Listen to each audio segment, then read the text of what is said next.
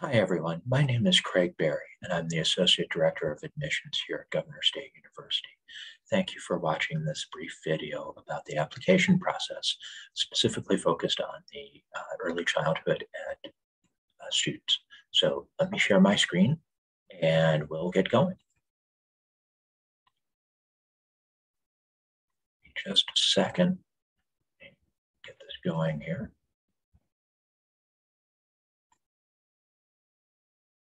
I apologize, I'm not that facile sometimes with the technology, but I wanted to let you know that, a little bit about Governor State. We're on a 780-acre campus. It's really a beautiful campus, and everything is located kind of in one central building. So it makes it very easy for students to get around. So we like that about it. As you can see on the screen, we have more than 30 graduate degrees, many undergrad degrees. We have a very diverse faculty and a diverse group of educational majors to choose from. So, and we are, by the way, one thing that I really want to highlight on this is that we are the safest public university in the state of Illinois. Our Department for Public Safety does a wonderful job. They're always very present. And the other thing that I like about them as well is that, not that this is unique to any other school, but because we're in kind of a small setting in terms of our building, there's never a DPS person more than a few minutes away from you.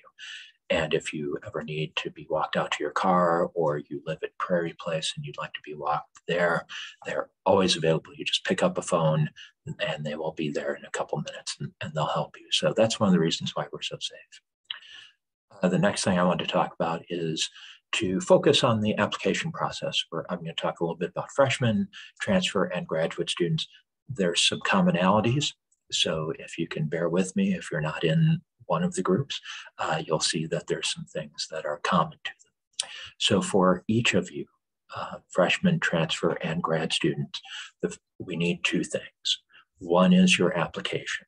So if you go on our website on govst.edu, under admissions, if you hover over that, the first thing you'll see is apply now. You go there, you set up an online account, and then it walks you through the application process. So whether you're a freshman, transfer, or grad student, you go through the process the exact same, and it will work you through the process by how you answer the questions. So once you've done that, the other thing we need from every group are transcripts. We need your official transcripts. So that means directly from the school, from your last school. So for freshmen, that would be from the last high school you attended, the one you graduated from.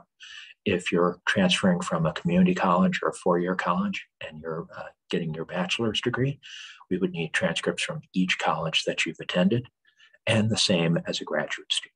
Any college that you attended, we would need those transcripts. And there's going to be some supplemental documents for grad students that I'll get to in a second. Now, for freshmen, the thing that I would say is we do need the official transcript, as I mentioned. And the other thing is, when we evaluate you, you need at least a 2.0 GPA, unweighted GPA, in order to be considered for admission. Now, I would suggest, particularly if you're kind of at the lower end of that, if you're below a 2.75, let's say, unweighted, you have the option on your application to upload any letters of recommendation from anyone, a coworker, a teacher, a clergyman, someone in the community, anyone's not your parents. We would love to see that. And also there's personal essays that you can also upload as well. And those should be typed. And those can play a big role in determining whether or not we admit you or not. So I would suggest, if you have those, to please upload them, and it can do nothing but help. It can do nothing but help. Also, SAT scores, ACT scores, those are totally optional. So if you feel like it would help your case, feel free to send them in. And if you're not sure, I would send them in to us as well, because I'll be honest, I'm one of the people who reviews freshman applications. And if we see the score is low, we totally disregard it, because we know that often the SAT or ACT scores, there's so many factors that go into that. So if someone gets a low score, we don't feel like it really says much about the kind of student they are. So we disregard them. If you're a student who has taken some college credit and you're wondering, where do I fit, freshman or transfer? If you have completed less than 24 hours of college credit, then we would consider you a freshman. You'd fill out the freshman application. So if you are under that, then we'll actually need both your college transcripts and your high school transcripts. So, but don't worry about that if you're not certain, because once we get your application, we'll let you know what we need. But if you have taken some college coursework, please send that in along with your high school transcript if you think you're going to be under that 24 credit hours. The next thing I want to talk about is the transfer process. That part, this one's a little bit easier because you still do all the same things, send in your official transcripts, do the application. But with this, we just need a 2.5 GPA and you will be admitted. I would say though, as you can see, if you're a little bit below that, you may be admitted conditionally. So if say you're not hitting that 2.5, still feel free to apply. And, and then, the office of, the College of Ed will review your application, decide whether they think you're a good fit for the program. And, there may be some conditions that they put on it. So other than that, it's pretty much the same. At the bottom of this, you can see about our transfer guides. If you go on our admissions website within govst.edu, you'll see where you can link up to, we call it the Jaguar Transfer Evaluator. There's also transfer guides. Say you're coming from a community college like JJC or Prairie State or Moraine Valley. We have transfer guides, and we'll show you exactly how each of your courses at the community college level will transfer to us. But you don't have to do that sort of thing because it's something your advisor, once you get admitted, will go over with you more in depth. The other thing that I wanted to say is the graduate application. The graduate application process. There's a little bit more to that. You need a 2.75 GPA. Obviously, you need to have a bachelor's degree, so we need to have proof of that, but we need the transcripts from every college you went to. Also, with the grad application, you will need a resume, and you'll also need a personal essay. Sorry about that, I just lost that for a second. You'll need a resume and a cover letter, essentially, detailing your interest in the program and kind of what you plan to do with it, because that will go into the admissions process. So one thing I do want to let you know is that right now for freshmen and transfer students, there's no application fee. For graduate students, there are. So, but in any case, when you're doing the application, when it asks you on the second page, I believe, of the application, whether you have a waiver code, just type in yes, and then put in GSUNOW, GSU now, in all capital letters. That should waive your application fee. So I figure you've spent all this time listening to me. The least I can do is give you the opportunity to not have to pay the application fee.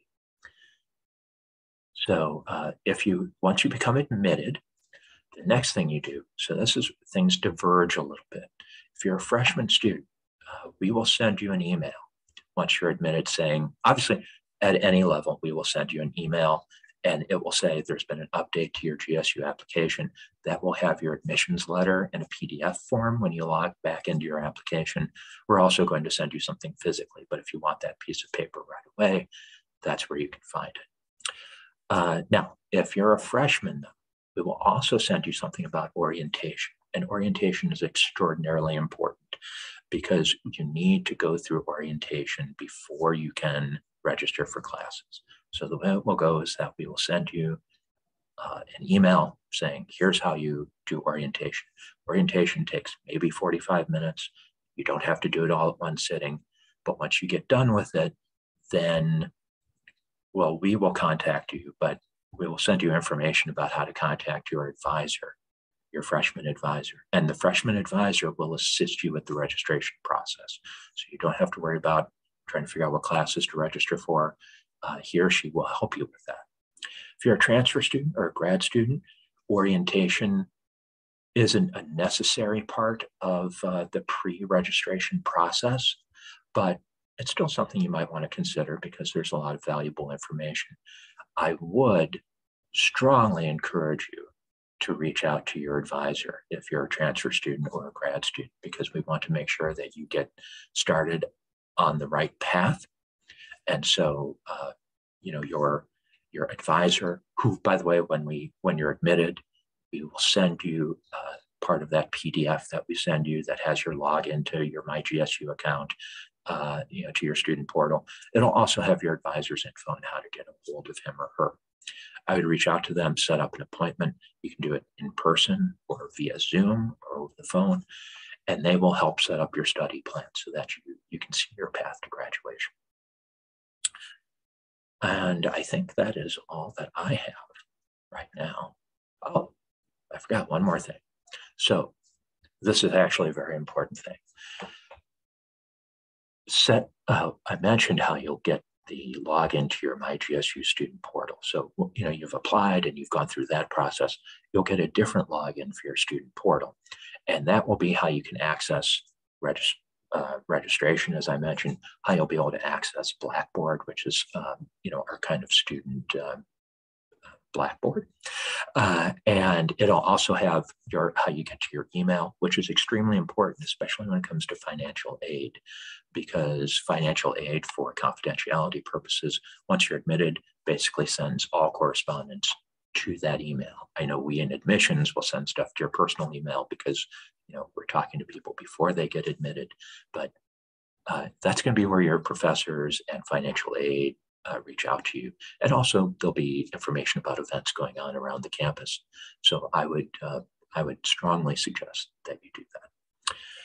You do have to submit your immunization records. So those go through the registrar's office. You can email them at immunizations at govst.edu. If you have questions about how to do it, you just have to upload it to something called MedProctor. And if you just go on our easiest thing I always say on our website is just go up into the upper right-hand corner, Google in immunizations. It'll get you to where you need to be. And like I said, the registrar's office and Teresa over in immunizations, they're very helpful in terms of assisting you through that process. I mentioned orientation, making the appointment, and the registering for classes. There's also a way, this part at the bottom is very important too, about connecting with campus resources. We have a lot of resources available to you. We have tutoring available. We have counseling and wellness available to you as well for both medical and emotional needs. But we also have tutoring for you as well. And there's also disability services if that is something you need. And if you're not sure how to reach out to any of those people, reach out to us here in admissions. We can get you connected to that person, or talk to your advisor once you're admitted. They can help connect you, because we realize there's so many different departments within any university. You may not know where to go for everything. So let us help you with that part. That's why we're here. And I would encourage you as well, after you're admitted, take a campus tour on the admissions webpage. You can click on taking a tour, and you can take individual tours where if you're interested in our Prairie Place student housing, you can take a tour of that, but you can also just take a tour of the campus itself, led by one of our student ambassadors, who's there for whatever questions you might have. It takes maybe 45 minutes. So I think that's all I have. Make sure that, because I'm not the financial person. So I just wanted to thank you for your time. My name again is Craig Berry, and you can reach me at cberry@govst.edu, or you can call me at 708-534-4492. That's the end of my part of the presentation. So I thank you again, and I hope to be hearing from you soon.